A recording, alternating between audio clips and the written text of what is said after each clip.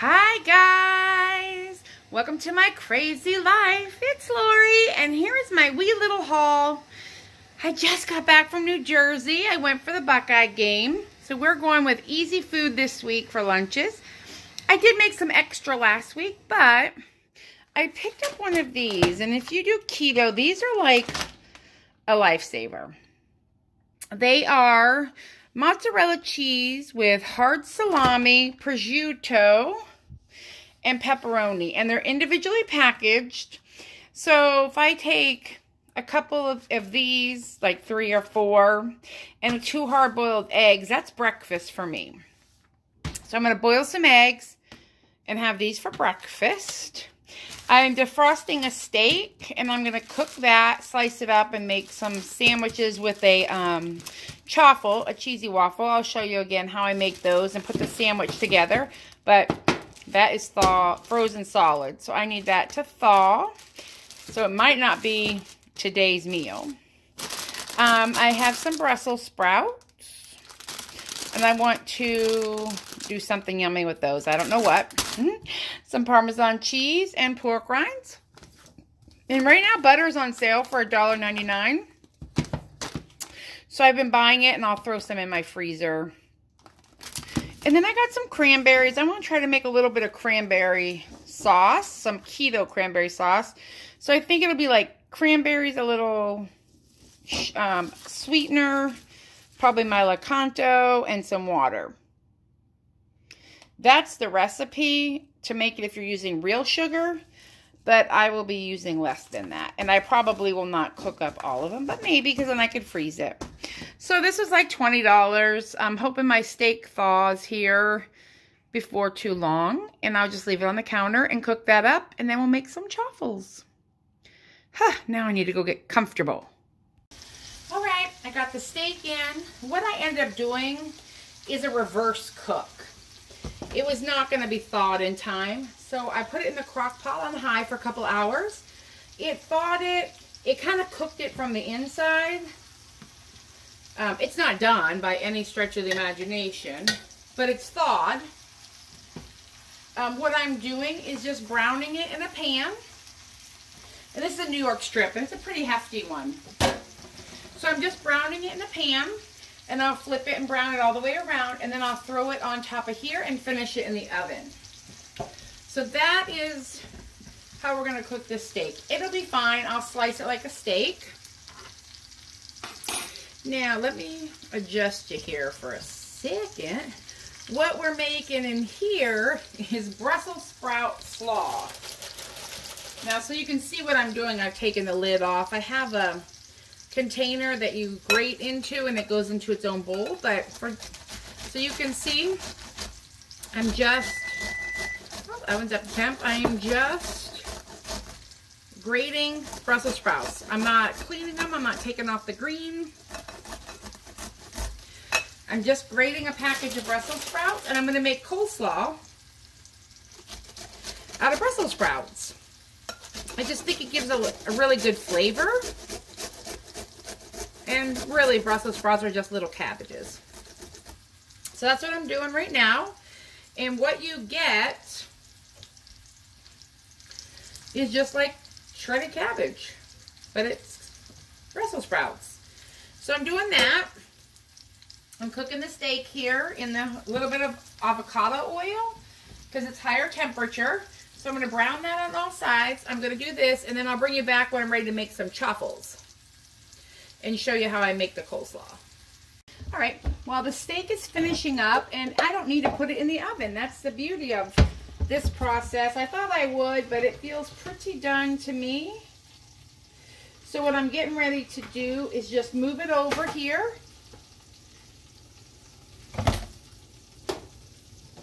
Put that in the sink and let it cool. And I'm going to wrap this up just in some foil and let it also rest. You want to let your meat rest to allow it time for the juices to flow back in.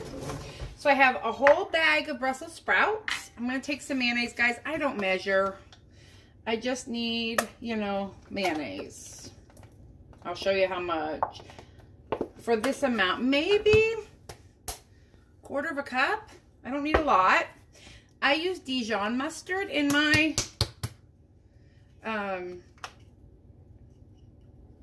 coleslaw, but that's how I like. I use a little red wine or apple cider vinegar, which I need to get some more. I need salt and pepper.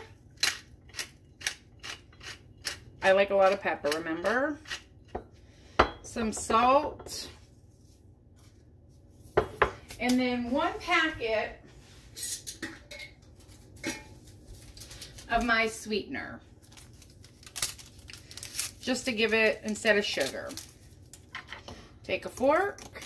Now, if you don't have vinegar, you could use any type of acid, like a lemon juice would be good. The mustard is good acid too, but I like my coleslaw more acidic than I do sweet. And then I'm just mixing this all together. I want to taste it. That's good. But it needs a little more vinegar and a little more mustard. But this is going to be to your taste, guys.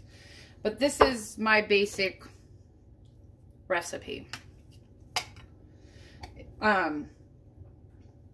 Because I like a more bitter, like that acidity, the acid from the vinegar.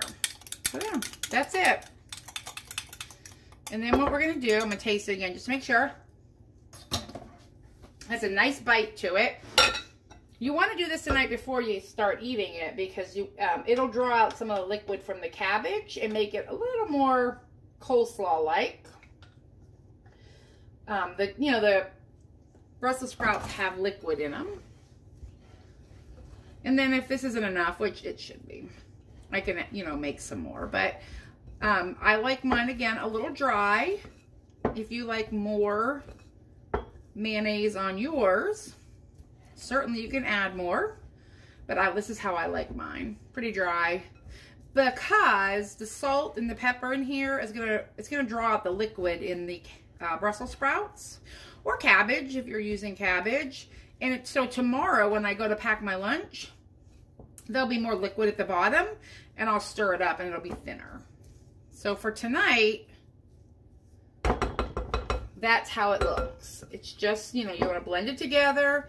Again, I like mine a little more dry. And here's the fun thing. Tomorrow, if it's too dry, I can add more dressing.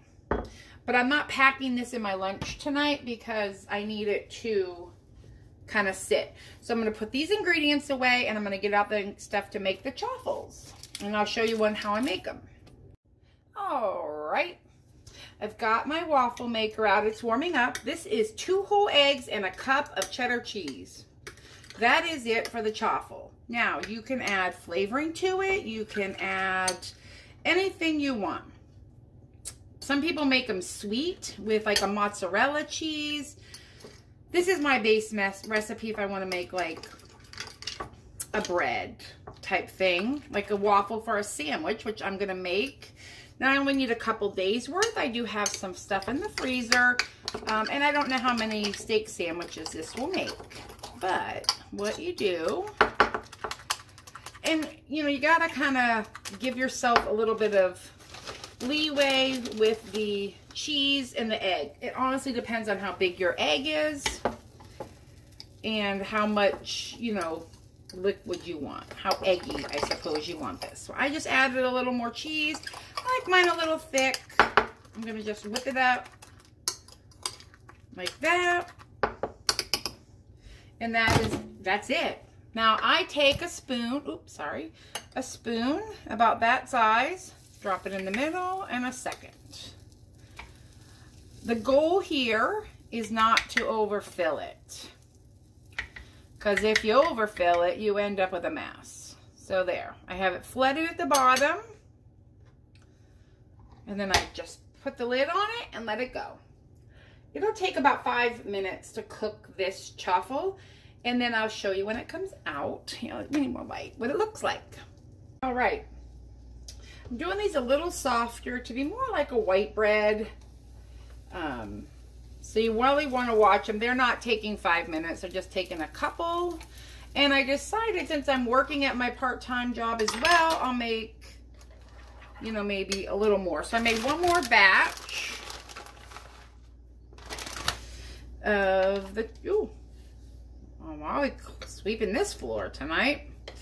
One more batch of the chaffle mix. I like to do it 2 eggs and a cup of cheese at a time. And again, you just mix it together. I had one that overflowed on me a bit. But I am super tired. Like I said earlier, I just got back from New Jersey. Seeing the Patriots. No, I'm watching the Patriots on TV. Patriots and the Eagles are on tonight. So the next thing I'm going to do, I'm going to cook up all these chaffles. This one's a little crunchier, but it's still not like hard. And these, you got to let them cool completely. And then I'm going to cut the steak and make sandwiches and wrap them up for lunches and dinners this week. I'm just going super easy. I've got eggs boiling back here. I'm going to peel them up, have hard-boiled eggs, cheese, and sausage for breakfast. And then dinner, oops, sorry, and then dinner is just going to be whatever. So I'm going to finish making up these, and then I'm just going to slice the steak to make sandwiches. And then I'll show you how I build them.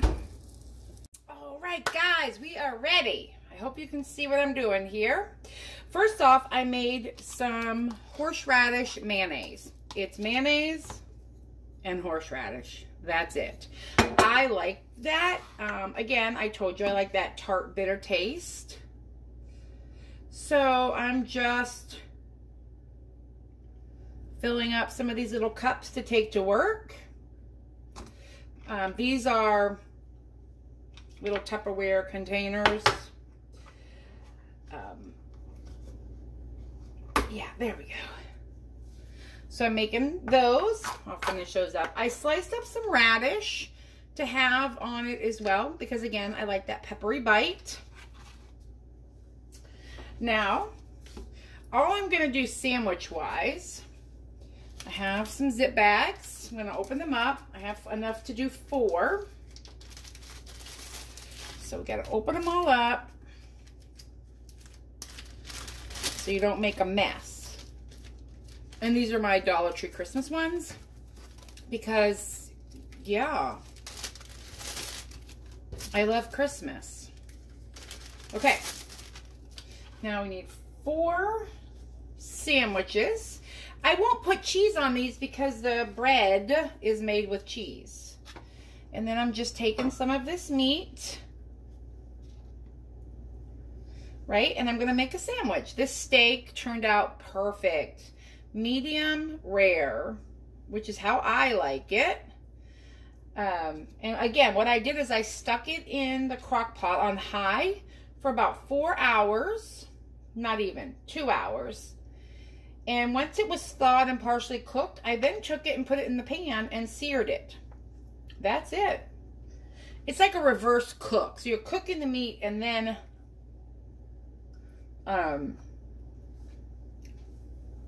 searing it up. Whatever meat is left, I will probably have for dinner this week, or it may end up in the freezer if I decide that I don't need to.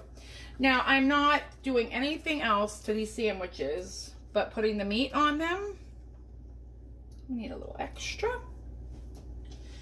And then I'm gonna put them in a zip bag and put them in the refrigerator. And again, if I don't end up eating them all, I can freeze them. I won't do them airtight if I'm just gonna have them like this week or next. And then when I pack my lunch in the morning, I'll bring a mayonnaise, the sandwich, I'll bring some coleslaw. And then for breakfast, I have eggs back here cooking. I'm getting ready to put them on ice to peel them. And I'll have 2 hard-boiled eggs and some salami and meat. And then tomorrow night for dinner, I will take some cheese and meat for my dinner because I'm working at my part-time job and there's really nothing there I can eat.